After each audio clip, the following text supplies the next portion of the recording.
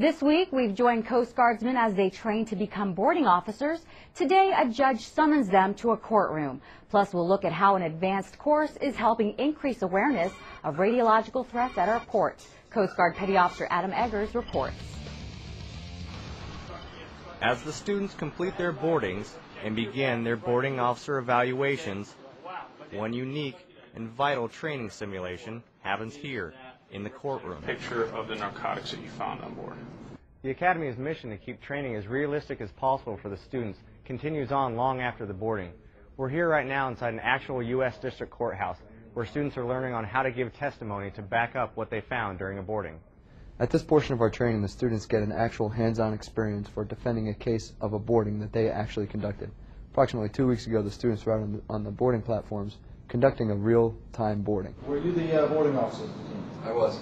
They are actually defending a case that they have a vested interest in, that they themselves made. This is the culmination of the law portion of the training. It's very important that these students get an understanding that their job isn't done when they hop back over the gunwale and leave the vessel. After the students have gone a few intense rounds in the witness chair, their course is all but complete. But the training that is involved with being on a boarding team doesn't stop after the boarding officer and boarding team member courses. The Coast Guard wants to detect radiological sources offshore, away from the coast, where they're not a threat. The Coast Guard's Homeland Security mission revolves around protecting the nation's shores and ports.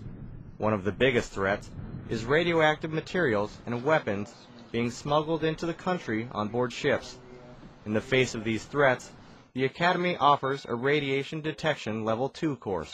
The main difference between shipboard detection and shoreside detection is that the natural radiation, what we call background radiation, that's everywhere, it's natural, from the earth, is much, much lower at sea.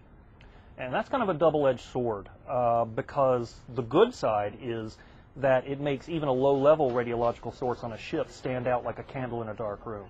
To be able to detect radiation, boarding teams must learn the basics of radiological physics, knowledge which is vital to their success. How gamma radiation works, how neutron radiation works, the different types of radiation, how it affects the human body, how penetrating it is, how easy or difficult it is to shield, which ties right into the mission of detecting it. The harder to shield, the easier to detect. We'll place radiological sources, low level of course, in different places on board the boats. The students will be given a scenario brief, then they'll board the vessel and make their plan, they execute it. As these boarding officers and boarding team members graduate from the Academy, they have faced a wide range of realistic training that will prepare them for the real-world mission of keeping mariners, their teams, and the nation safe. Coast Guard Petty Officer Adam Eggers, Pentagon Channel News. If you missed any part of our series, you can watch them on demand at Pentagon Channel.